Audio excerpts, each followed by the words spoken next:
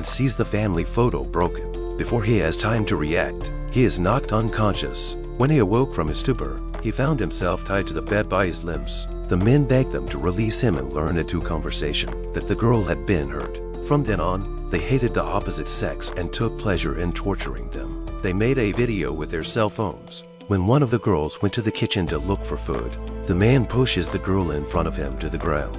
Then he quickly undies himself, after which he rushes up and attacks the girl, when suddenly the woman stabs the fork into the man's shoulder, and the man passes out from the pain. The man wakes up from his coma and finds himself bound in various ways. The girl puts the headphones on his head and the man curses at them. The girl turned the music up to maximum, and the deafening sound echoed in his ears, making him feel like he was going to die.